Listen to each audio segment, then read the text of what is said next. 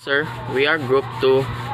We talk about that at least 4 practices on board where accidents are common and how to avoid them. But first of all, I explain the introduction about the program of IMO for marine environmental protection.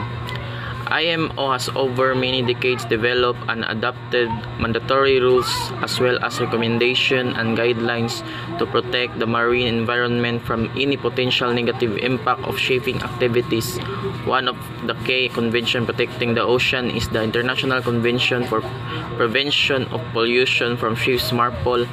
MARPOL was first adopted in 1973 with annexes covering the prevention of pollution from ships by oil, by chemical, carried in bulk, by packaged goods, by sewage, and garbage from ships. The convention was expanded in 1997 to regulate the air pollution and emission from ships. Good morning, sir. I am Axel Paul Icanacol, and this video is all about oil, chemicals, harmful substances from ship. Due to their cargo, tankers pose a particular risk to environment. The International Maritime Organization or IMO has the declared aim to render the transport of oil and products by tankers safe and environmentally.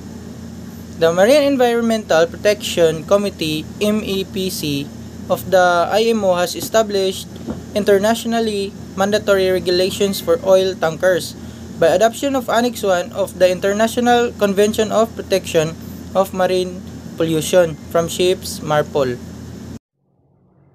Hello everyone, I'm Cadet Barliso LJR.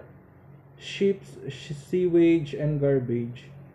The IMO advises to maintain efficient garbage management on board and subsequently a discharge at an appropriate reception facility in a port. In doing so, the shipping companies must also consider the applicable national and local provision regarding garbage disposal. Air pollution from ship. The International Maritime Organization or IMO has recognized this issue and has adopted several measures.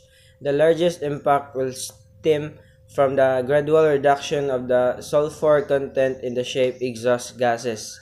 The maritime industry offers several technological solutions to reach this goal, among which are environmentally friendly fuels. Anti-fouling paints. All ships of 400 cruise tonnage and above in international trade must have a TBT-free anti-fouling coating on their hull or must have applied an approved sealer coat. Further details of the hull coating are listed in the supplement of the International EFA certificate or in the EFS declaration. Ships under 400 gross tonnage need only an EFS declaration which can be issued by the ship owner himself based on information provided by the paint manufacturer.